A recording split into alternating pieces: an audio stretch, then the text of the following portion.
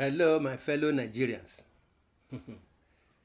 Doyin Okupe reacts to the video of U.S. Vice President-elect DJ Vance asking Jesus Christ to help him. This is another news. Former member of the Labour Party LP, Doyin Okupe, has reacted to a viral video of the Vice President-elect in the United States of America, J.D. Vance, asking Jesus Christ to help him. The video surfaced online after the presidential election in the US. It is no longer news that Donald Trump defeated his competitor, Kamala Harris, in the election. However, in the video that surfaced online, J.D. Vance was seen demonstrating his faith by asking Jesus Christ to help him. Reacting to the video, Doyin Okupe said God has never made a mistake.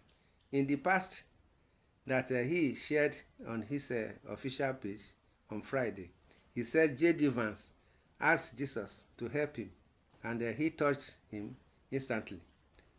Here is what Doyin Okupe wrote on his page. God never makes a mistake here. Elected VP Vance asked Jesus to help him. The Lord touched him instantly. In the quietness of your room, accept Jesus as your Lord and Savior. Invite him and he will touch you too. My brothers and sisters, this is what is trending. In whatever you believe, that is your faith. It will help you. See, on a related issue, see what Obasanjo said concerning the ongoing issues in Nigeria. They said, national disgrace. Former President Obasanjo drops unexpected bombshell.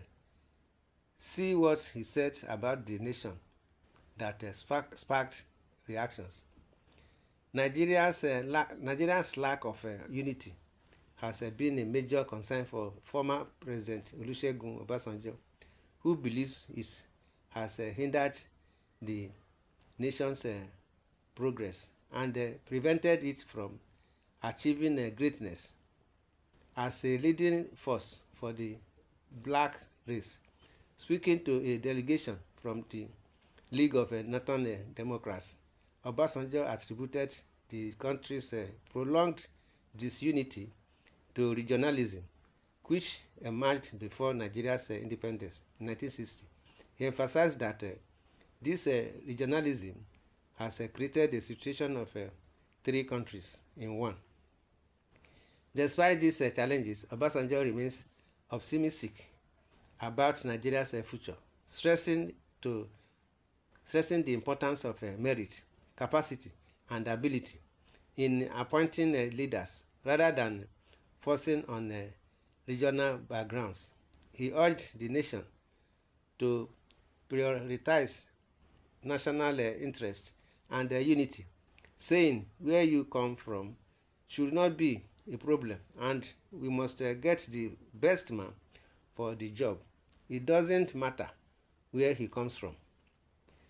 Obasanjo's concerns are echoed by the World Bank, which highlights Nigeria's significant development challenges, including weak job creation, entrepreneurial prospects, and limited access to education and healthcare. The country's poverty rate is estimated to have reached 38.9% in 2023, with 87 million Nigerians living below the poverty line. To address these challenges, the World Bank recommends deep structural reforms, including reducing trade barriers, improving trade facilitation, increasing access to reliable power supply, and improving the business environment. The organization also emphasizes the importance of reducing insecurity and increasing international competitiveness to ignite growth and poverty reduction. Ultimately, Obasanjo's message is one of hope and urgency, encouraging Nigerians to put the past behind them and work towards a united and prosperous future. As he said, we must put the past behind us and work for the greatness of Nigeria. Former President Olusegun Obasanjo's powerful message has sparked reflection and urgency among Nigerians, highlighting the nation's unfulfilled potential. He emphasized that Nigerians' lack of unity has disappointed not only itself but also the black race, Africa, and the world. This candid assessment resonates deeply, inspiring cause for change and encouraging Nigerians to evaluate their priorities. You see, this is what we are saying. Obasanjo's word promotes inclusivity, transcending regional and ethnic divides, and challenge leaders to prioritize merit and capacity over regional backgrounds. His message fosters introspection on past mistakes and missed opportunities, encouraging collective responsibility for Nigerians' greatness by emphasizing unity and merit-based leadership. Obasanjo inspires hope for a brighter future. As Nigerians absorb Obasanjo's message, it's likely to catalyze renewed efforts towards unity, progress, and reclaiming the nation's rightful place in the global stage. His words serve as a rallying cry, urging Nigerians to work together towards a prosperous and united future.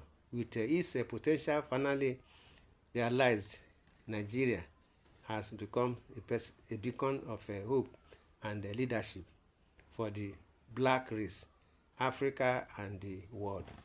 My people, this is what we are saying. In the comment section, you are free to say your opinion, comment, love, share, like, subscribe to this channel. God bless Nigeria. Thanks and God bless. Amen.